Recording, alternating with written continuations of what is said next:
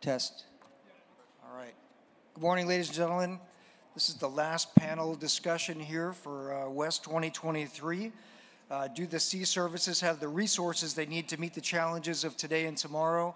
We'll be kicking off in about 5 minutes when Admiral Greenert comes. If you could come and find a seat, sit down front, prepare your questions. Just a reminder to turn off or silence your devices. And once the event is done and we've done all the Q&A, please use the feedback function in the West app to provide feedback on the discussion this morning. All right. Do we make everyone come forward? This is. Hey, sir, would you fly? All right, so everything I say, you'll back me up and go, yeah. Okay. You know, I'm honest with you. Yeah, me too. We're not live going out at the mics are on right now. Hey, sir, I told Bill to ask you hard questions about installation funds. That's 24, it's pre-decision.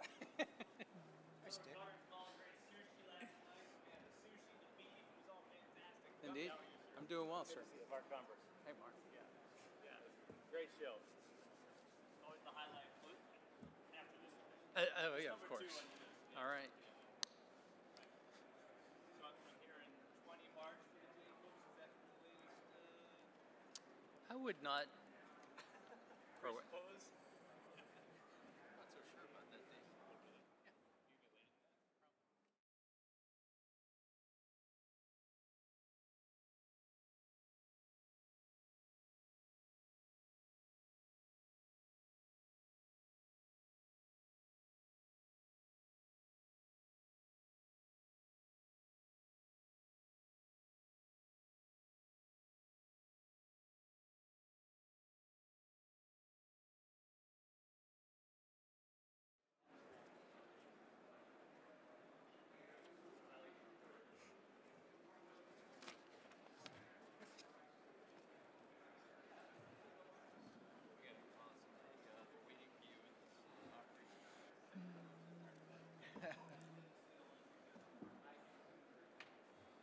It is a bit stealthy to get there.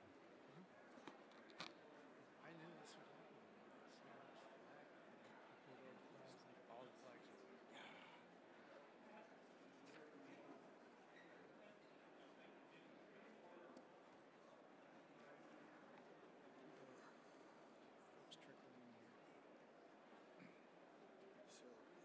So it's not really well attended. So that means our job is to give the only people here are press. So we got to give them a lot of good quotes. So I'll do that on behalf of you. Okay, so you don't have to. Well, you know what? Yeah, he has. He has. Yeah. Being able to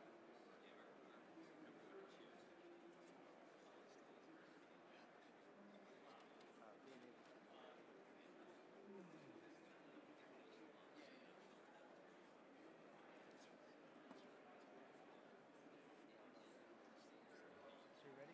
yeah, I'm ready. You got kids. No, just my wife and I. How about you guys?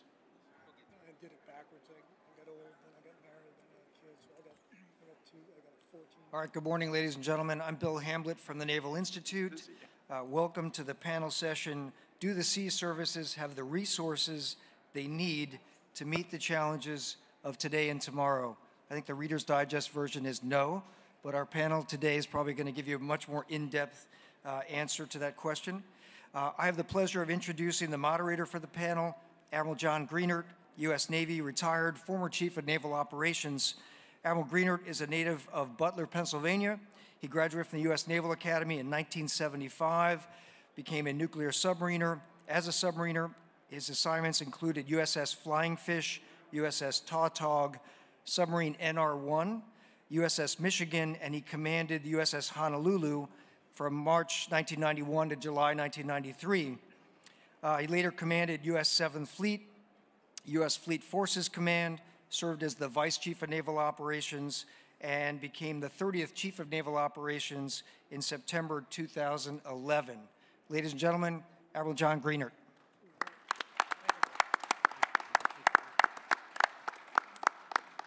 Good morning. So we're going to do things a little bit different from the other panels from this regard. I'm going to introduce the folks, set the stage a little bit, ask a few general questions, and then I would like to introduce anybody that wants to ask a question. Go ahead and go to the mic. I will feed them questions, you know, and as a retired flag officer, we can talk all day up here and make stuff up about what we want to talk about. But we'll shift to the audience as soon as feasible, and we'll go to those audience questions, and then I'll fill those in when there's not an audience person up there that would like to ask a question. So we've got a really interesting group here. We go from Gumbleton here, the Comptroller of the Navy, who, by the way, what I don't understand is why he has no gray hair and has hair. I don't get it, because if you serve in this long enough, you kind of look like this, or Terry Blake back there, which is a disaster. So if there's anything you want to do or understand about resources, you have to kind of, it can wear you out, except there's something that he does. With General Chris Mahoney, and then, of course, Vice Admiral Kevin Lundy. Lunday, excuse me. So first of all, introducing the panel, Vice Admiral Lunday is commander of the Atlantic area. And you say, well, what's that got to do with, you know, the budget? I thought we were going to talk about resources. And we are, but in typical fashion, the Coast Guard says, you guys sweat it out too much over at the Department of the Navy. Anybody can do this stuff. Somebody that operates a whole area, the largest area within the Coast Guard, we can handle these resource questions as well. And so, Kevin, I really am happy that you've been willing to do that. His background is phenomenal. He's got a great operating background. Clearly, he's an area commander, but he also commanded the 14th District, which, think of that as, for us in the Navy, the 7th Fleet. He had that whole area, and you lived at the lighthouse, didn't you, in Hawaii? Yes, sir. Yeah, he lived at the lighthouse at Diamond Head, if you know where that is, in Hawaii. But also on top of that, he was the director, or excuse me, the assistant commandant for readiness. So that's material, that's contracting, that's logistics. It's a broad spectrum of things. On top of that, he served twice in the cyber arena, once at Cyber Command, and he ran cyber for the Coast Guard. He has a degree in marine engineering. He has a law degree. So he has a law degree, and he was a JAG, effectively, for the Coast Guard. In fact, there's probably a new TV special coming out just on his life about being a lawyer, and in addition to that, commanding the largest area. And he also graduated with a master's from National Defense University. General Mahoney is the Deputy Commandant for Resources and Programs for the Marine Corps. Think Chief Financial Officer of the Marine Corps. And so he was doing great in life, flying an A6E, flew F-14s, the F-35, commanded at MAR-4PAC as the deputy, commanded at U.S. Forces Japan, deputy in Japan. He also has a master's from Canberra University. That's not a bad gig, right? That's why he's so easy going. And also for Air University. So life was good. He was out operating Marine Forces, and they said, no, get back here. You need to be the Chief Financial Officer for the Commandant. And then we have the Department of Navy Comptroller, John Gumbleton, a.k.a. Gumby, who is served very well prepared for this job, in that he was FMBE, think legislative representative for the Department of the Navy, the Hill Appropriations, because you can put all kind of NDAAs out there, but if somebody doesn't put money in there to write a check, like the Secretary mentioned at his remarks, it isn't going to happen. So he did that liaison for the Navy, ran operations, Department of Operations, or Director for Operations in the Department of the Navy, FMB, which is O&M account and the manpower account. He is a graduate of Norwich University, George Washington University, where he has a master's, and the Naval War College, where he has a master's. So just to kind of pick up what Bill said in the introduction, the question is, do the services have enough resources to counter threats today and in the future? Well, the editorial on that in the Reader's Digest is, today, of course they do, because we are deterring threats. But the real question is, are we aligned in the future to have enough resources? And the folks today are going to talk not directly about that, but with the money that we have, where are we putting the priorities and what are your priorities in the future, and how are things going? But it's a hard question to answer threats in the future, because if you say, well, how do you define having enough resources for threats? If the definition is, do you have enough money for all the requirements? The answer to that is no, of course not. Or why would we have an unfunded requirements list every year or an unfunded priority list? So no. And the question may be, well, how do you meet threats in the future? And you say, by putting together a strategy. So your Department of the Navy respective service strategies should do that. And to the extent they align with the national security strategy, the national defense strategy, and that is all funded, the answer would clearly be yes. But those strategies and the budget run two separate courses. So it would be sort of a coincidence if, in fact, we had adequate and a completely aligned funding to our strategy in the future. The combatant commander's request, which some say is an unending appetite, are aligned to the strategy, the national defense strategy. They are given their part of that, and they say, well, this is what I need to do it. But that is not necessarily how the Office of Management Budget tells the Department of Defense, this is your top line, and you do the best you can. The service chiefs do what they do with the service secretaries, those under the Title 10, to bring those two together in the Pentagon, and it's a very nicely synchronized measure to put together the president's budget. So if you think strategy, maybe another simple way of helping to think this through is all strategies have an ends. They have ends, ways, and means. The ends are the objectives. This is what we want to get done. This is what they give to the combatant commanders. The ways that they do it is what the combatant commanders are assigned to do. And you build the programs to do that. You ask for the forces to do that. And then lastly, do we have the means to do that? And that becomes the big question. And unfortunately, our processes and the world around us make it extremely difficult to balance ends, ways, and means. And that becomes the conundrum that the folks on my left help deal with what are the priorities that we absolutely have to get funded? How do we do that? How do our services prepare a budget which is good enough such that when we bring it forward and we try to articulate it to our respective services, Department of Homeland Security or Department of Defense, and then most importantly, take it out of the executive branch to the legislative branch and have them funded at the levels that we need it and on the timing that we need it so that we can deliver it.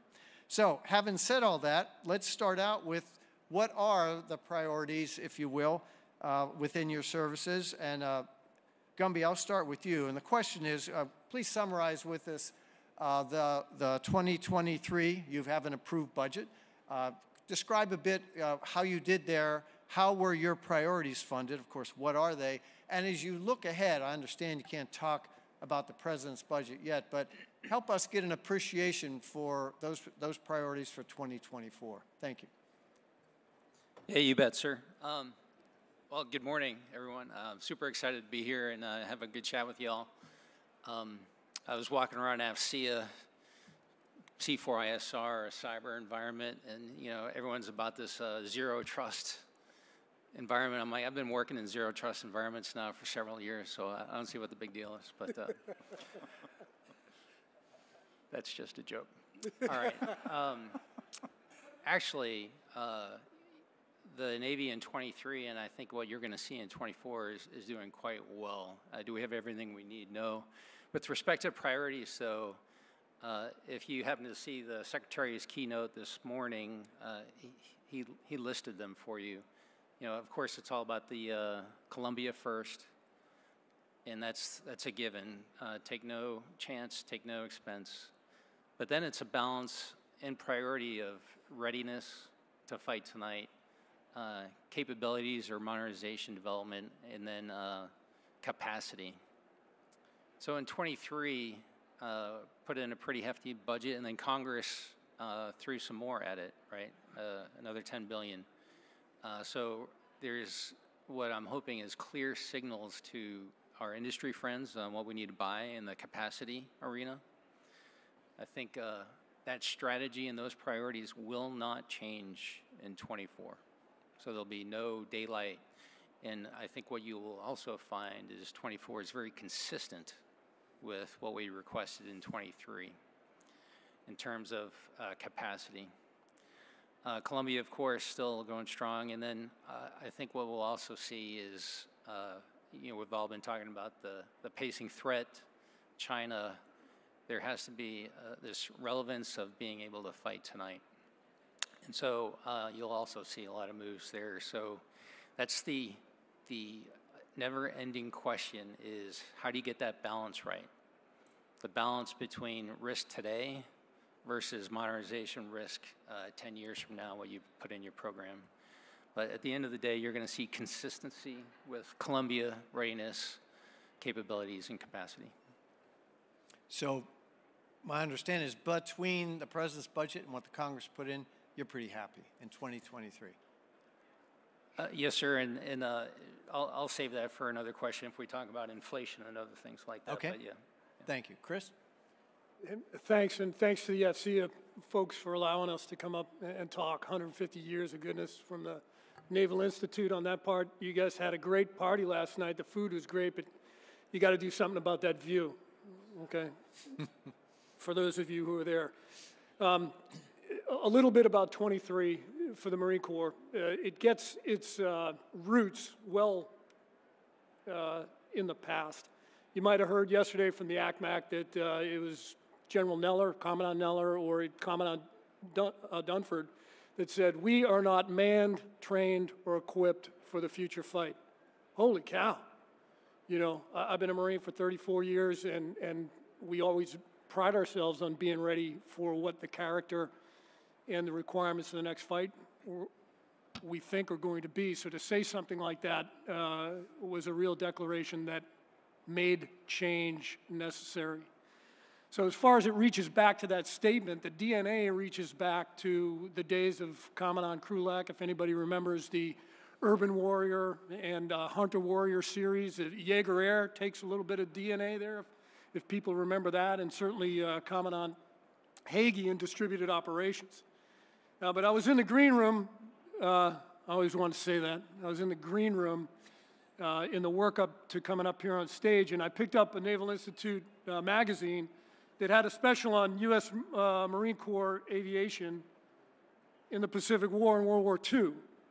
And it educated me or reminded me that our contribution to the fleet, to sea control, to sea denial, is nothing new. In fact, it has some conclusive statements in here about direct support to the Marines on the ground or the soldiers on the ground, and the percentage of sorties being much, much lower than a concomitant percentage dedicated to the fleet, somewhere on the order of 12% in direct support to 58 or 60% in support of the fleet. So what we're talking about now as we move forward into 23 truly has its roots way back in the Navy Marine Corps team, at least as far back as World War II.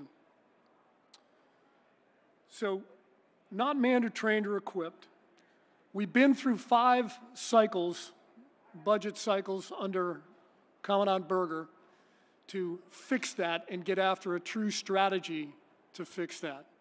And just like Admiral Gumbleton said, I think you will find consistency from 2019 to today. I think you will find a constancy of message and themes strategically in those 5 cycles.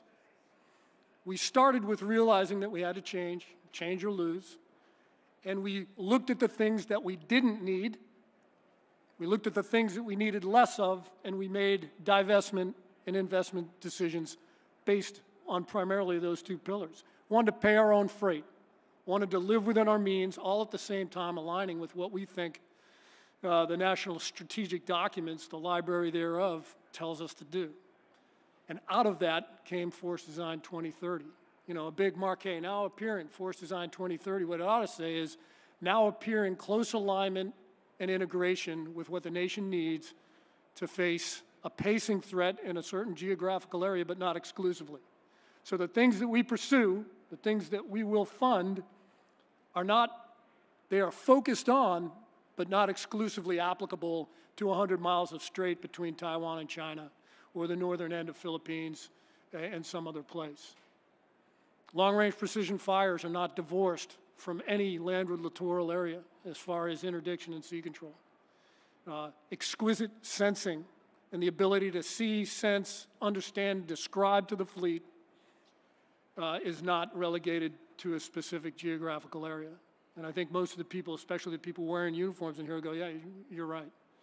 And I think if we're honest with ourselves, if it is a high-end fight in the South China Sea, as was alluded to earlier with the SECNAV, or in the East China Sea, or someplace west of the international date line in the Pacific area, it will immediately go global. It's not a question of horizontal escalation. It's a question of the entire globe being intertwined in what that conflict will bring. Whether it's the transport and communication of people and goods and commodities and trade, it will happen immediately. I'm not sure of another force that has the mission statement or has the tradition of being able to work globally forward and have an influence almost immediately than the naval force. And, you know, to parrot or to jump on some of the things that the ACMAC said yesterday is move, maneuver, and sustain in the landward littorals, support the fleet in the seaward littorals, and be able to support the joint force with the effectors of the influences that they're trying to have. So in 5 cycles, get rid of what you don't need, buy less of what you need less of, invest in those things that you think and what war games and experimentation and the national strategy tells you that you're going to need for the future character of war, and that's where 23 is leading us. Do we have enough? See the smile? Of course we do. Just kidding, that wasn't a smile. You could always use more, but Admiral Gumbleton is right. If there is a hole in our swing, I'll want someone like Jerry Glavey, who's in charge of our cyber and info and intel, to come tell me where it is. I saw Angus Walsh around here from our SysCom. If there is a hole in our swing, come and tell me. There is not a hole in our swing. What we need to do is strengthen the swing. And if that means capacity, that's what it means. If that means better work on program wholeness over time, that's what it means. If that means working on affordability over time, nod your head, that's what it means. So I'll leave the details of 23, sir, to maybe some follow-on questions. But consistency of strategy aligned with what we think the department and the nation is telling us to do, and a reasonable level of funding right now. Thanks. Kevin, the view from the Coast Guard, please. Thanks, Admiral. Hey, good morning, everyone. It's great to be up here as part of the Navy, Coast Guard, Marine Corps team. And I think, as you know, as a maritime nation, the United States needs a strong and needs to depend on a strong and agile Coast Guard as part of that team. And of course, you all know the Coast Guard is one of the key members at all times, one of the 6 armed services, and part of the Joint Force, fully integrated in operations every day as part of the Joint Force. But we're the only part of the Joint Force that sits outside the Department of Defense under the Department of Homeland Security, and our budget system and process is on the non-defense side of the federal budget under Homeland Security, which presents some unique challenges for us. But the Coast Guard today and in the way forward under the Commandant's direction that we prepare for the future, understanding that tomorrow looks different and so will we, Commandant set forth a bold vision, strategic vision of transformation for the Coast Guard to enable us not only to sustain our operations and meet the nation's demands today, but to be ready for the demands for the future. You know, we think about the national security strategy, and Admiral Gumbleton and John Mahoney talked about that library of national strategy that drives us down. And I think as I read the strategy released in mid-October, the NSS, and the line that first caught my attention, I think it did as yours as well, is that this is the decisive decade for the United States and our allies that will determine whether the vision that we have set forth for a free and prosperous world, democratic world, will prevail.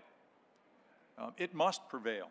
That's not in the strategy, but clearly the President intends that to be so. And so that imperative for us, the drumbeat of that decisive decade that we're in, creates a sense of urgency for the Coast Guard and the rest of the Joint Force, for the Department of Homeland Security, as we look at investment and how do we balance the sustainment of our operations today with the investments to modernize and prepare for that future over this decisive decade. Not just in terms of the strategic competition that we're engaged in, but some of the other challenges of a changing climate and the impacts of that on human migration, human security, transnational crime and other malign influence, and some of the other challenges that we face with the acceleration, proliferation of technology and the access of malign actors to more technology and data than they had before, and more power and influence perhaps in new ways than they had before. And so the Commandant has laid out underneath her direction for the Coast Guard. Our Coast Guard strategy has 3 lines of effort. First is transform our total workforce, which is about ensuring our ability to recruit, attract, retain, develop, and then be able to support our force and families, not only today but in the future. Understanding that there are complexities in the workforce and would-be workforce today that maybe we had challenges we didn't face before. And we're struggling to meet our recruiting goals, particularly in our junior enlisted workforce, and pouring in effort and investment that we need to attract and retain the best. That's not new to the Coast Guard or not different than the other military services. We're in a very competitive environment to be able to do that, and the SecNav talked about that this morning across the tri-services. The second effort is sharpen our competitive edge. That is, give our force the tools and technology necessary to be able to deliver the advantages, to generate readiness, resiliency, and capability in new ways to meet the nation's needs. So we heard Captain Brian Erickson and team members, he's our Chief Data Officer, yesterday talk about the stand-up of the Office of Data and Analytics for the Coast Guard, our ability to leverage data as a strategic asset. We've talked about the proliferation of unmanned systems, uncrewed systems, aerial, surface, and subsurface, not only as an enabler, but as a potential threat or risk for the Coast Guard. And Captain Tom Remmers, who's here in the audience, is leading the development of a Coast Guard strategy along those lines. The third line of effort on the Coast Guard strategy is advance our mission excellence. Take our capabilities and our capacity that we have today and learn how to employ them in new ways to deliver the decisive mission advantage that our force needs and the nation needs the Coast Guard to deliver across the spectrum of our missions and operations. All of these things, the 3 lines of effort in our strategy, require investment. And they require that the Congress and the administration support where the Coast Guard needs to go. Well, the good news is we have that support. We have that support from the bipartisan support from the administration, particularly over the last 3 years of enacted budgets, 21, 22, and 23. We have great support from the administration, not only our service secretary, Secretary Mayorkas, Secretary of Homeland Security, and his team, but support that we've seen from the Office of Management Budget and the National Security Council that has been different and at a level of attention and focus than I've never seen in my 35-year career. The demand for Coast Guard services and the support we have with the administration over successive administrations. And so that's great news for us. And we can talk about some of the numbers and where we're going and what we've seen. But today, the Coast Guard from the FY23 enacted is a $14 billion, including non-discretionary. And we can talk about the mix of PC&I, acquisition money, to O&S sustainment, which is a constant challenge for us as we look at investing and sustaining today with our modernization efforts. But as we look at the level of investment, what I can tell you is we are continuing what is now almost 2 decades of major investment across programs in surface forces, so that's cutters, boats, aviation forces, our C5I Enterprise Mission Platform, and our people, while we still try and sustain some of the aging assets. SecNav talked about ships that are 37 years old. We have 2 medium endurance cutters that are in Brooklyn Naval Shipyard. They're over 50 years old. We're trying to get them back underway, and so we're trying to sustain a fleet that's almost half a century old. The Coast Guard cutter Polar Star, the nation's only heavy icebreaker, is doing operations down near the South Pole right now. She turns 50 years old this year. The good news is we've got great support to recapitalize those. The national security cutters, our capital ships, the fast response cutters. We're building. We just are about to commission one in a few months, number 51. And then we've got a fleet of 11 national security cutters, and we're building our first Polar security cutter, first heavy icebreaker in half a century right now. And those will be game-changing capabilities the nation needs as we go forward. So we've gotten great support, but what we need is continued support going forward. We need to see in Coast Guard budgets a 3 to 5% growth to keep up with the rate of inflation, to be able to continue to sustain and then deliver the Coast Guard the nation needs going forward. To Admiral Greener's point, we've had some success in our unfunded priorities list. We've had some success in supplementals, like hurricane supplementals. But depending on major disasters to tear apart your shore infrastructure so you can get a supplemental is not a good strategy for shore infrastructure recapitalization. We need predictable, stable sources of investment and funding in Coast Guard resources. And so far, we've seen that and great support, and we need that support to continue. Thank you, sir. Look forward to the questions. Thank you, Kevin. Thank you all for that summary. Good synopsis. So I have a couple of questions here for all of you, and it sort of gets to the business of being a budget officer and executing the budget. So first, Gumby, if you wouldn't mind taking this, in the 2023 budget, Congress provided each service some plus-ups, various and sundry plus-ups in various programs. Did this, in fact, create some unfunded tails, what we call tails? In other words, you build something, well, you have to sustain it, so that just added to your budget, future budget. So talk a little bit about that. Has it been created, and how do you deal with such things? And is it going all right? Yeah, thank you, sir. Yes. So Congress is they give you your money, they give you direction. Sometimes it's counter to a services request, and this develops into what we might call a tail. And they're generally in two general categories. One is, as you heard Secretary of the Navy say, we'd like to decom some older ships. They're very expensive to maintain.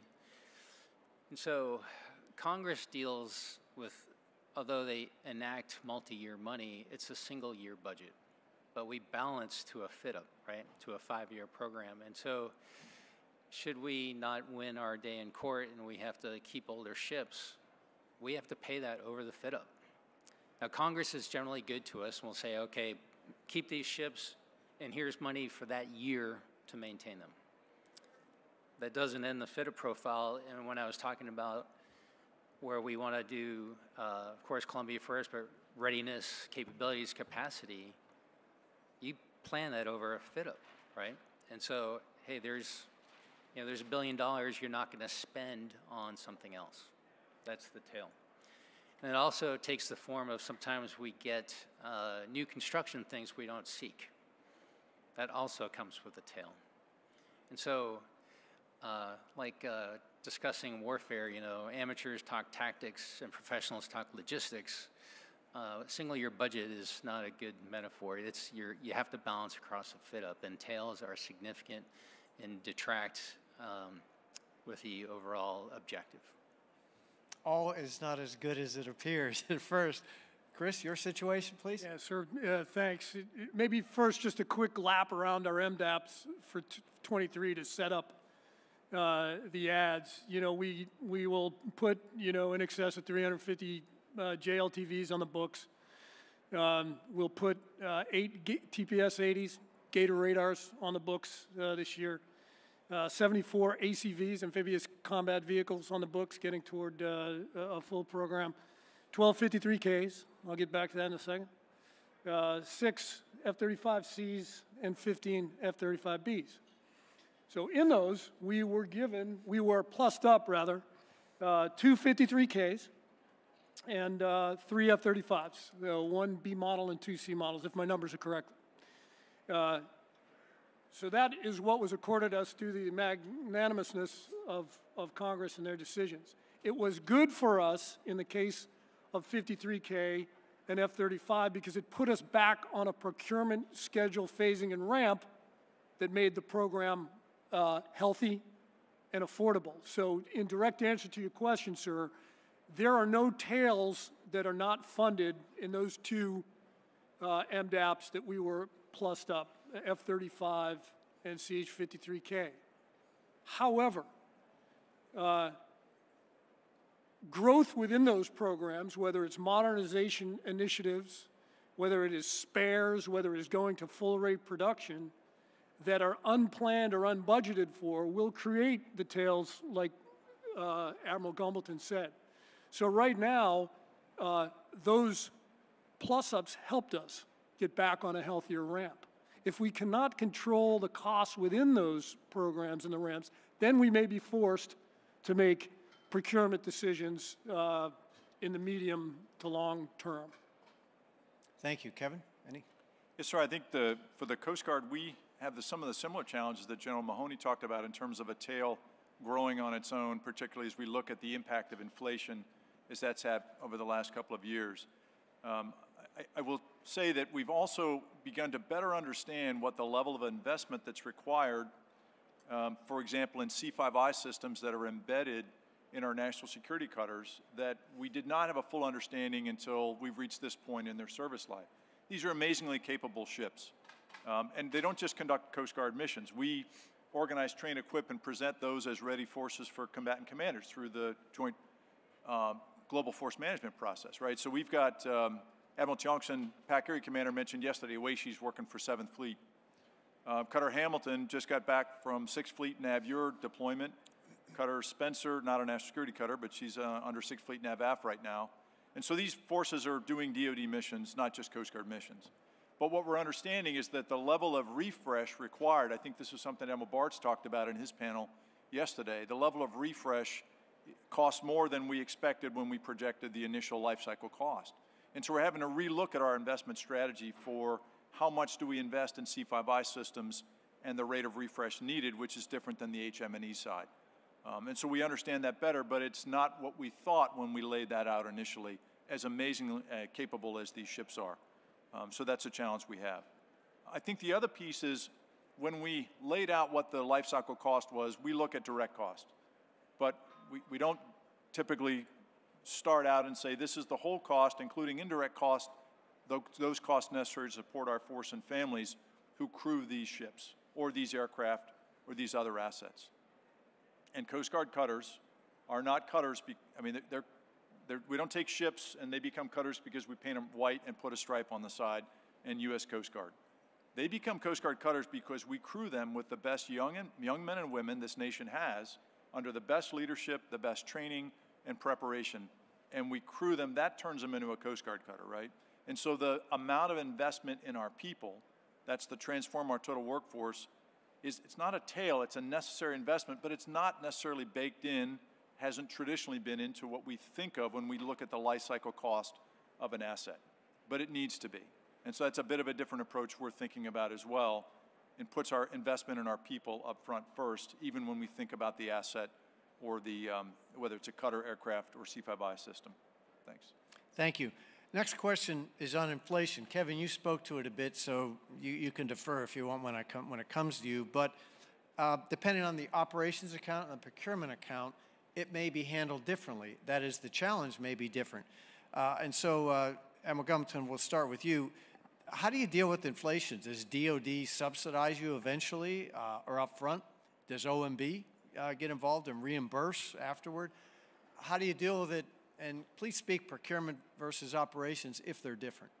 Yeah, you bet, sir. Thank you for that. And actually, I really would begin with a thank you, actually, is in our line of work, we deal with the appropriations committees, quite often, daily basis. And even though we submitted our budget in 23 in March or whatever that date happened to be, it doesn't stop there, and they continue working with us all the way up until enactment. And so if I were to begin on our operations accounts, we had a very transparent and collaborative approach with our committee staffers on understanding the inflation we were seeing in 23, or what we observed in 22 and how that might impact 23. So we worked hand in glove with the committees on the cost of fuel, which the Navy is obviously a huge consumer of. Not only fuel, but utilities that we observe in the United States or overseas, the cost of a flying hour, et cetera. So in our operations accounts, by working very closely and with the trust relationship, we were able to mitigate and manage 23. We're only a little bit the ways through it, but I'm quite confident that we have what we need because of that relationship, and I'm grateful for it. With our people, of course, though, we requested pay raises in accordance with inflation and law, so that was taken care of. That's different from procurement. Right, so procurement, if you happen to be a very large prime, you can seek EPA clause money, additional funds. And Congress did enact about $1.1 billion for the DOD department to go after in the 23 enactment, of which the Department of the Navy is seeking every penny of it. I don't know if we'll get it, but through what we observed through EPA clauses from our friends who happen to be the primes, or some obvious growth that we have observed caused by inflation, we're seeking to use that appropriation to great effect. And so that's different. Now you could pivot to what is the impact, whether you happen to be a large, mid, or small-time contractor. What is the contract that you are operating under? Are you on a firm fixed price? Is there, these things come into play. And so make no mistake, the Department of the Navy will have to pay that bill. It just might not be in this year's contract, right? Because industry has to be successful. Industry needs to have headlamps in front of them and meet the street, the quarterly call, their investors, and then serve us. And so whether we're paying that bill now or in the next contract, I know it's going to come due. I see. So being the annual appropriations, where there's an annual appropriation, you can sort of, if my words, bake it in whenever you go to defend the budget, and you can request it. You're in a longer-term procurement account, it's a whole different problem. Indeed, and it depends on the length of the contract and how it's written and the clauses therein. But you could be locked into a firm fixed price contract for multiple years, and that would not be a good place to be, I would imagine, for my friends here who have their booths out in the hall here. I see. Thank you. Chris, would you comment, please? Not a whole lot to add on the procurement side, maybe just that those ads that we talked about in the previous question, now we're actually a hedge against inflation that was pushing negotiations going one way or the other. So once again, a thank you to the help from our oversight committees and our appropriators for helping us out in that regard. On the operations side, Admiral Gumbleton said it best. Again, I track inflation in three ways. There's pay, there's non-pay, and imagine pay, fuel, and imagine non-pay, non-fuel. And in all those categories, there was relief coming from either in the department or from the appropriators in one way, shape, or form. And guys like Admiral Gumbleton fighting hard to make sure that our purchasing power is maintained throughout the budget year. Yeah, I can leave it at that, except to say that, the inflation reaction, as quick as it is usually late to need. For that young Marine out there who rolls out to the gas pump and it's, $5 a gallon sort of thing. So as much help as we get, we're usually shooting just a little bit behind the duck. Thank you. Kevin, you spoke a little bit about it. Would you like to expound on your situation in the Coast Guard? Yeah, thanks, Admiral. And I think for our, on the pay side, it's important that the Coast Guard active duty and reserve personnel, military personnel, are able to maintain parity with our other military services. And so that's an important priority for us, and we've been successful doing that. We have not had the same kind of success with addressing non-pay inflation, either in the fuel accounts or in the other discretionary non-pay spending. And so that takes a real bite out of our ONS funding, and we've seen that impact come in terms of less available funds to spend on maintenance and sustainment. And so we're working through that, but it's been a challenge, particularly in this period of higher inflation. Thank you. Sir, can I come back on that? So thanks to Congress for what they did in 23, but inflation's been around for a long time, right? It's just been noteworthy here in the last year and a half. But the other side of this coin is that your Department of Defense and your Navy and Marine Corps has been growing at roughly 2% a year, yet inflation in the industrial base far and away exceeded 2% for the last 10 years. And so we weren't keeping up with inflation. We're making do with our operations this year, and that's the message. And now that we're seeing whether inflation, depending on which indice you see it at 9 or 6%, but spare parts are double digits. The growth we're seeing in the primes are much higher than that. So we're not keeping up, but we're making do in 23. I just wanted to make that clarity. Great. Sir, just if I can trail on that, because when I have to go to my budget officer and defend program growth or cost growth due to inflation, and the best I can do is say, did you see the Bureau of Labor and Statistics this morning? That doesn't quite cut it. We need a qualitative data drill down to what asset class, what parts bin, what supply chain is causing or is affected by inflation and causing the department to have reduced buying power in that very specific way. It makes it very difficult for me to reflect it, and it makes it even more difficult for Admiral Gumbleton to go and make a case to the department with his Don hat on. Yeah, so if you're building a complex thing, the inflation, the sum of all the inflation indices can be quite different from fuel, price at the pump, et cetera, the consumer price index. You got to think of all that, but we don't. We just, like you said, go to the paper, check it out, and say, what's your problem, or otherwise, right? So I'd like to invite the audience to come up and ask questions. I'm going to continue asking until I see somebody here. Look at this. Yes, sir, young Marine. Hey, good morning, everybody. Colonel Marty Bedell, Commanding Officer, Marine Corps Station Miramar. Hoorah. My question is for General Mahoney. Sir, may I have some money? I'm going to save that hoorah. He wants money.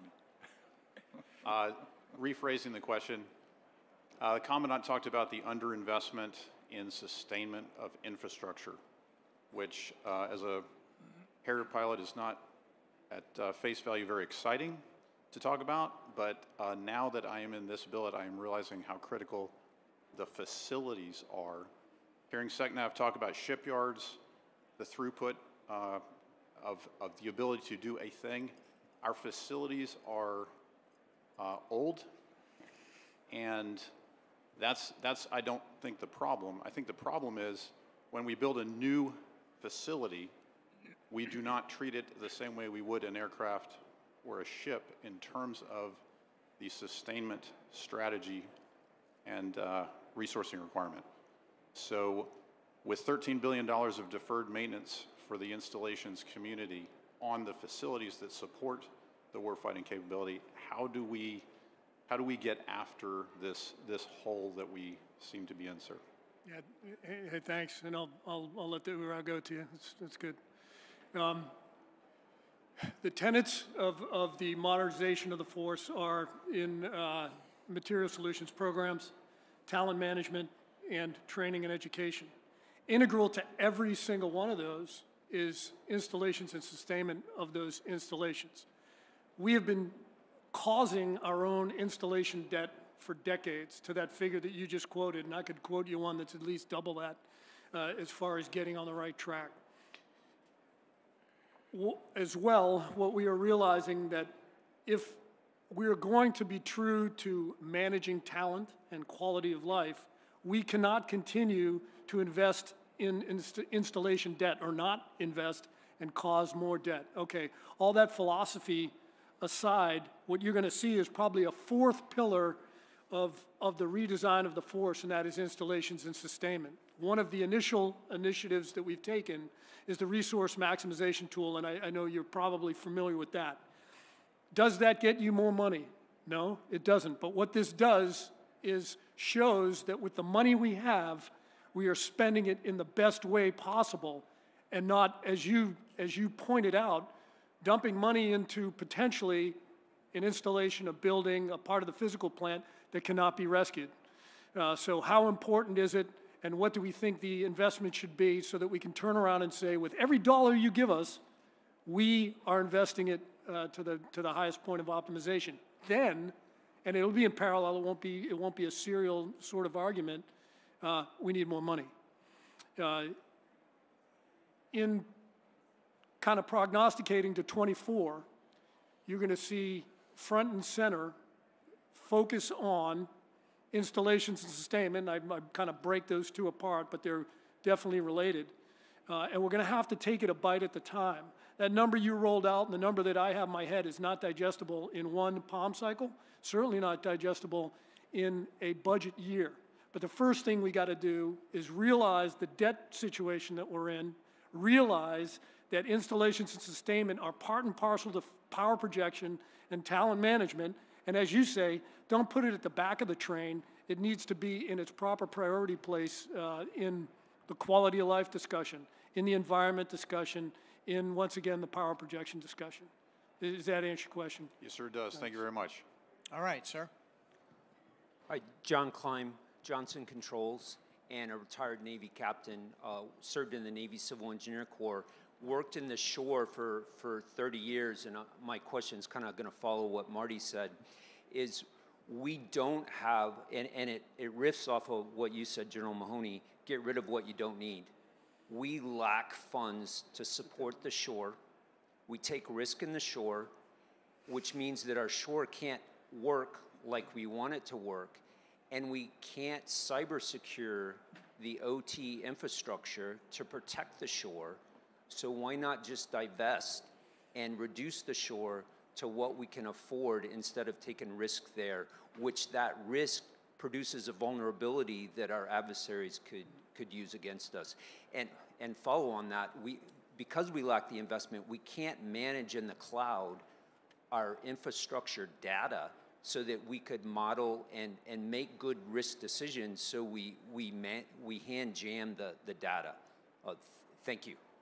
So I'm not trying to be coy. Is there a question in there? Yeah, and the question is, get rid of what you don't need. Exactly what General Mahoney said is let's reduce our infrastructure. And so that's your the question, your sir. question is there a process other than a base realignment and closing, which is a law, it's a very laborious process to roll up bases, move in fence lines? Is that your question? Exactly, just shutter the bases. Yeah. So let me ask the panel if you're aware of anything like that. Has it been tried, et cetera? I'll see if I can be a little bit more eloquent about this thing called the resource maximization tool that we rolled out last year, and we'll continue to use it and see how it performs. Part of that tool in the linear programming scheme that it is demolition. The tool will offer to you data-based analytics that says this part of the physical plant is beyond help. It cannot help you in not only its import or its contribution to power projection, talent management, quality of life, or environment, or other variables that go in to what's a math problem that's well above my competence. But part of it is demo. It doesn't answer the BRAC question, but in this tool that we will use to inform decision-making going forward, it will say, look, you got to get rid of these things that are in your portfolio because they're adding to your debt. I think for Coast Guard, we have similar challenges. I think what we've started to do, though, is treat our shore infrastructure in the same way as our other capital assets, right? So enrolling shore infrastructure plants inside the same logistics management systems to understand what the conditions are, what the gaps are, so we can lay that next to our cutters, aircraft, other hard assets, our C5I, enterprise mission platform, and then understand how those investments stack up, rather than always, as General Mahoney talked about, ending up, which we shouldn't do, putting the shore infrastructure at the back end. And so a different approach and process so we understand what those gaps. And this is important at a time where the Coast Guard, as we bring all of these new amazing cutters to the waterfront, like we have not done in at least 75 years, we're going to need strategic home ports for polar security cutters in places like Seattle, for building out of Charleston, where we are home porting 4 national security cutters, and with the room for potential for more cutters as well. And we're at the point of launching the first in class of the offshore patrol cutter, which will be the largest fleet acquisition piece in Coast Guard history. And so we need a shore infrastructure plant and strategic approach that will work there. And we're able to balance that investment. Thank you. Yes, sir. Yes, Admiral. Paul Rosbolt from Systems Planning and Analysis. I want to ask about a couple of accounts that seem to have similar challenges, and that's SCN and WPN. And specifically for both of them, it seems like industrial capacity is limiting our ability to build both ships and replenish our weapon stocks quickly enough. And industry would invest if they had a stable, increased level of funding. You know, you're gonna fix the capacity issue over a period of years. They'd invest their own money. Otherwise, Navy may have to, you know, plus up for their own facilities. So, general question there is, how do you deal with that from a budget perspective, specifically in WPN and SCN? Yeah, thank you, sir. I'll take a crack at that one. Yeah, it's the circle of life is Congress, industrial base, and the department, how we budget, right? And so the short answer, of course, is multi-year contracts. And so with SCN, it's quite simple. How many can you build a year? You know, let's get a multi-year contract. This year, SecDef, and I don't want to speak for him or quote him, but he's had industry come see him. There's been, with help with Congress, a lot of effort put into the industrial base with respect to munitions and weapons. To the extent that we can put more multi-year contracts together for certain weapons systems, that makes sense. Because industry wants that signal, right? Hey, I will invest if you show me this. So I think we need to partner with that and do that as well. And then Congress, you may be aware, put in some money into the appropriation in 23 about supporting the industrial base of weapons. We've made investments in the submarine industrial base, but they led by putting money for the weapons industrial base. I intend to take their lead in 23 and try to put some money in the budget in 24 to get after that element as well from an organic industrial base. Because we can all see that we need to be prepared here now. How do we get into increased footing for development and production of weapons? And so I think there's synergies ongoing at this time for that. Over. You good, Chris, or do you want to comment on the weapons? You good? Good. No. No, I mean, in order to energize someone to do something, you've got to show commitment, you've got to show stability, and everything that Admiral Gumbleton said, you know, is pointing in that direction with the plus-ups in 23 and the authorities to put them in a block type of acquisition scheme. Your question been answered? Yeah, thank you. All right. Yes, sir. Sir, my name is Mike. I'm a med planner. Admiral Gumbleton, I was your med planner at ESG3. General Mahoney, I want to thank you for bringing up the aviation and history context when you were talking earlier. The question I have, I'm going to frame through a capability of amphibious aircraft, but that's just a starting point. I look at towards distributed maritime operations, of course, looking at enablers to do sustainment, CASEVAC, multitude of options. I know that there's research and experimentation on adaptive kits for the C-130. I know we're talking DARPA grants. I know our partners, the Japanese, operate the US-2. The Australians are starting to build amphibious aircraft. The applications would cut across the naval service for sustainment, tech reps at sea or CASEVAC from our ships. It would support EAB for delivery of Marines. We know it would support search and rescue because the Japanese are using it all the time. And when I look across the partner nations, I want it. I want that because it would make our lives a lot easier. So my question to you is, what advice would you give a JO who doesn't have the influence, who doesn't have the rank? How would I make the case to my boss to support this, to try to influence this lofty problem of getting resources through FMB or influencing industry? Because I don't see any capabilities that have amphibious aircraft at all. I see about 50 ship models around here. So what can I do as my part to bring that to you? In a general sense, keep doing what you're doing. Keep studying, writing, and talking. Get traction with an audience and make your case. Now, in the case of expeditionary logistics or logistics in a contested environment, you've got fertile ground right there, my friend. For our organic movement, maneuver, and sustainment, MV-22, CH-53K, the KC-130J, the LSM, and traditional amphibious warships round out our capability to maneuver, and sustain in a contested environment. If once again there is a hole in that capability set, indicate it, prove it out, and keep keep singing your song. Does that kind of get at it? Yes, I know sir. it's not, probably not satisfactory. You know, I'll say, hey, here's $4 billion. Come back when you have a KC-130 that can fly in ground effect for 1,000 miles. Sir. Are you good? Thank you. Yes, good, sir. All right, thanks. Yes, sir. Kai Alberg, my question is about priorities, since dollars will always be limited.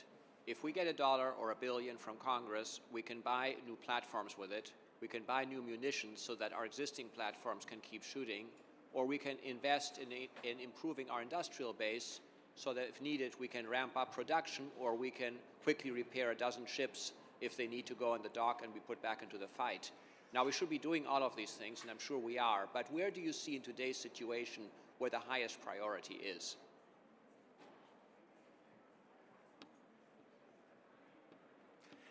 Let me see if I got that right. So what is if I had an extra dollar or $1 billion, what would I spend it on today? Over the next years, is the highest priority to increase our munition stocks? We've seen in Ukraine that using munitions goes much faster than many people expected before the latest conflict, or increasing the number of platforms, or increasing the industrial capacity for the future, so in 5 years we can quickly ramp up production in a crisis or in the case of imminent conflict. Yeah, I think when we build a program, it's always about, at the end of the day, it's always about what is the highest leverage and what is the risk you're willing to accept. And so you can, whether that happens to be, if we're talking about people, operations, or investments, or in our current strategy is Columbia, readiness, capabilities, capacity, right? And so if I have, for example, let's say the industrial base is tapped out, I can't put another dollar into SCN because I can't deliver more Virginias or more destroyers, okay? Let's move to, let's move to capabilities. What is mature, what is ready to invest in? And back to the previous question, are they solving a key operational problem? Whether that happens to be contested logistics or bringing wounded folks back in a contested area. If that capability is mature, then we could put the dollar against that. And then there's always the number one in the list, of course, is readiness. And so when we build a program, did we get the flying hours right? Did we get the steaming days right? Did we get the tank training miles right? Did we get all those things right at the right level of risk? And if I had another dollar, then we kind of weigh out the three, and so that's how it's done. Long answer to your short question. Sir, if I could maybe answer that from the Coast Guard perspective, and we do have to have investment across, sustainment and modernization, as we've talked about already. But I think the most important for the Commandant, based on our strategy, is going to be our human capital, the workforce, transforming our total workforce. I mean, if you look to your left, you're going to see over there at a static display a 33-foot special purpose craft law enforcement boat. Amazing platform. A lot of investment in that acquisition and the sustainment tail. That's a whole program we understand. But if you go over there and talk to our Maritime Security Response Team West teammates over there, our tactical operators, and you talk to them about their training and why they serve and what they do, you will be reminded, as you would for any of the tri-service teams, that it's all about the human capital and the talent. Our strategic advantage in the competition described in the NSS is our people, is the joint force. I mean, the weapon systems, the platforms, the shore infrastructure, all that's critical. We need that. But our game-changing advantage is our people, of course. That's not a surprise. And so that's where the Coast Guard would certainly invest next. And faced with the personnel, the recruiting challenges that we are now, the imperative to do that investment is even more important. Thanks. Yes, sir.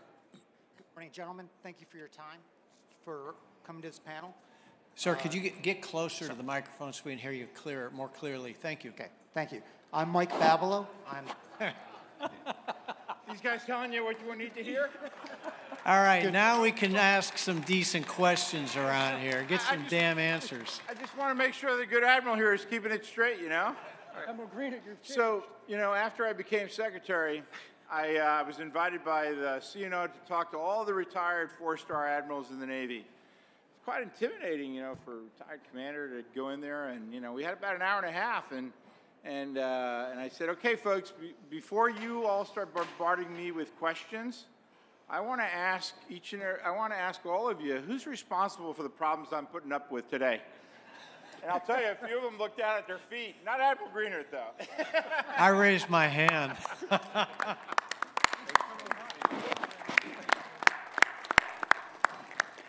Hey, who's supposed to be watching our back here? There was like no update there. Huh? Thanks for the heads up there. So anyway, come on into that mic and let her roll. So I'm the comptroller for Marine Corps Air Station Miramar. I work for Colonel Bedell. I have 3 parts. Of course, only one question. The first part is just a quick summary of the environment we find ourselves in financially. Taxpayer confidence, a mosaic of new and legacy systems, copious amounts of data, the continuing resolution, that is a continual annual constraint, the post-COVID labor market. The answer to my question, I'm going to give that up front to make things focused, is how are we dealing with the clean audit? And the clean audit is the way to get taxpayer confidence. The question I have is, what are your insights on the strategy of the Sea Services as well as the broader DoD team to achieve the confidence of the taxpayer and Congress to achieve future increases in budgets that are passed on time? Well, I'm going to steal the thunder, but I will say the Coast Guard is very proud to be the key part of the Department of Homeland Security passing again the clean audit this past year, despite all those challenges. And that's an important part of our ability to maintain confidence of the American taxpayer.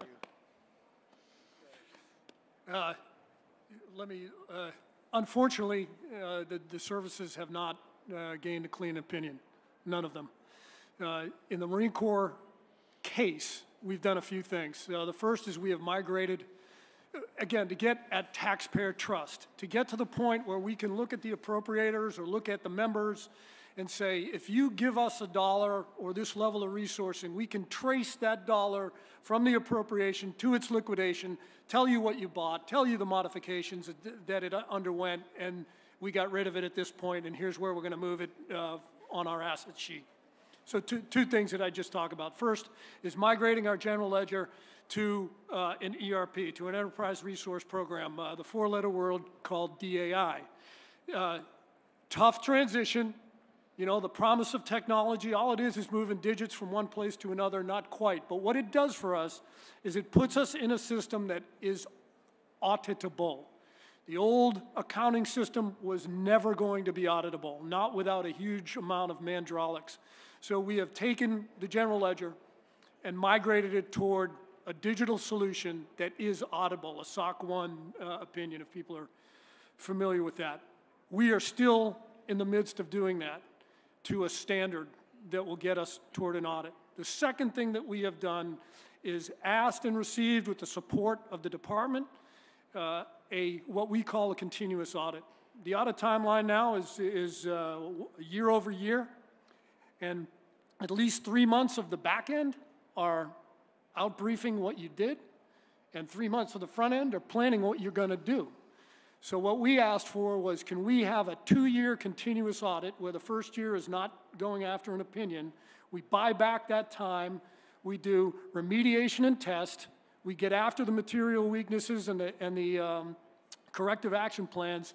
And then in the second year, we go more towards sampling and reaching standards per the independent auditor. We have made, and this is not cheerleading, it's as basic as it sounds. We have made big strides on the material side. What do you own? Where is it? Who counted it? And what's it worth? I mean, up until very recently, I could not look the commandant in the eye and tell him that. We're getting to that point. Now we have to put a value on that, and we have to go forward and continue to value it correctly so that we can put it on the books in an accurate way. We have to get our financial transactions, the universe of transactions that go on up there, to a reasonable point of auditability so that our funds balance with Treasury, our checkbook, what we say we have and what the Treasury says we have is balanced per transaction. So long story boring, migrate to an auditable system, and then we've gotten a 2-year stretch to get toward an opinion. Does that answer your question, Bill, at least part of it? I mean, imagine the power of being able to stand up in front of, pick your audience, and once again say, this is traceable to an audit standard, this dollar to disposal, to liquidation. We can't do that yet. Thank you. Yes, sir?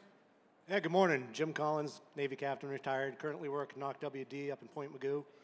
I almost sat down because there's been 2 infrastructure questions already, but I had a caveat to it. Specifically, Navy Pier Space. About 5 years ago, I remember Vice Admiral Brown, 3rd Fleet at the time, talking often and loudly about how he was going to run out of pier space in 26 based on the ship production and home porting plans. The infrastructure for the piers at Navy Base San Diego and up in Port Hueneme are pretty poor. Electrical is falling apart, and the piers are not being able to support heavy lifts in a lot of places. So currently, what's the plan for fixing pier space? And secondly, I heard the SecNav this morning talk about staffing a new infrastructure plan. So what would you recommend we put in there? That's all I had. Thanks. Thank you. I'll take a crack at that. So I heard a couple of things. I heard limited pier space needs more work, and then you also mentioned infrastructure. I think you're referring to the shipyard infrastructure optimization plan. No, I'm not talking about shipyards. I'm talking about active ship pier space. Okay. We have an issue there with quality of some piers, so we can't put some ships in some slots, and can't do some operations at some piers because of structural problems. Yeah, indeed. Thank you for that question. To speak to that question is, so we obviously need some investment in our piers, but it's even more challenging than that is we bring on our new class ships that have a different electrical buses and electrical distributions. So we find ourselves having to do shipyard maintenance because all ship maintenance isn't done with our industrial partners. Often it's done on our own piers. And so now we have certain piers that we can do maintenance on. We have certain piers that have only electrical loads that can handle certain class ships. And that, of course, is all part of the challenge that we have to get after. It's been said already about where does one take risk in your budget?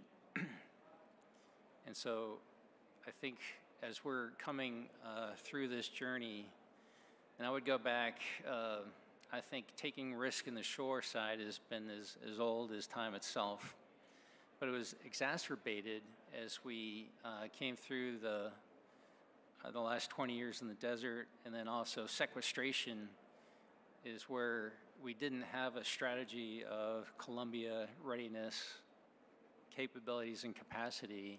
We actually took a lot of risk in our ships, production. We took a lot of risk in readiness, and we continue to take risk in our shore. As we approach 23 and 24, getting ready to the fight and understanding that runways, piers, everything is merely a platform from which to deploy lethal means, and we have to take care of them. So the Navy is now considering where can we no longer accept reputational risk. We can't have a pier that's going to fall down or a building that does not have hot water for sailors or Marines in it. And so we're seeing where, although the metric in Congress was we would submit a budget with our sustainment funding at 85%, let's say, and the restoration maintenance accounts, we're adding much more money to that. Congress is adding money to that with a clear-eyed view that the problem for which you stated is real and we have to get after that. So my answer is we are addressing that, not to the extent that we would like, because it's always about a balance, but we're getting after that. Yes, ma'am. Last one? All right. Hi, Mallory Shelbourne with US 9 News. My question is for Admiral Gumbleton.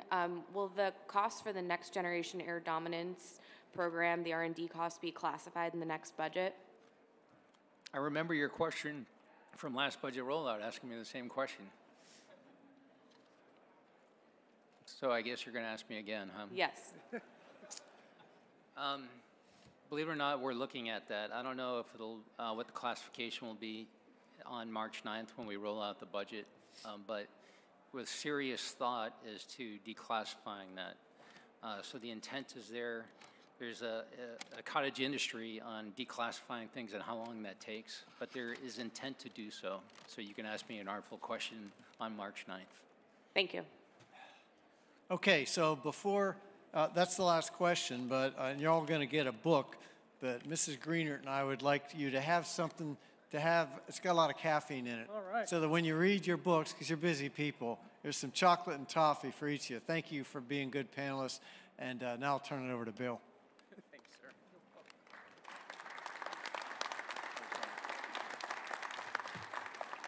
Before I thank the panel, I did want to ask if the JO who asked the question to the general is still in the audience.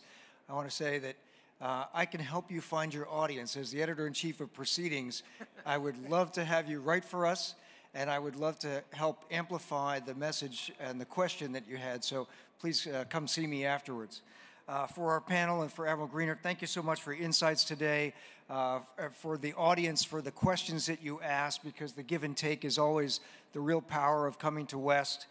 We have, on behalf of AFCEA International and the Naval Institute, we have a book, Fighting the Fleet by Jeff Cares and Anthony Cowden. And please join me in a round of applause for our panel.